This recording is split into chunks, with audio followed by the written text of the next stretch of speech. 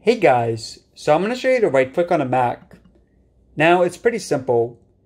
So first you have to open up your system preferences because there's three different options for this and we have to check and see what you're set to.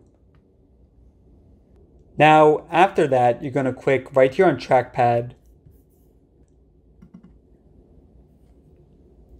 And you guys see right here it says secondary click. So this is the right click. Now, by default, we're on quick with two fingers. So just to show you guys, if I use two fingers on a trackpad and it's pressed down, then I'm going to right click and it's going to press escape here to exit it. Now, you can also change it. By pressing right here. And you can click in the bottom right corner, so just going to select that. So now if I press in the bottom right of the trackpad, then it's going to right click.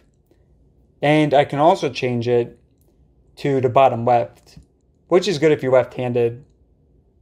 Alright guys, so hopefully this helped out. Thanks for watching. And let me know in the comments below if you have any questions.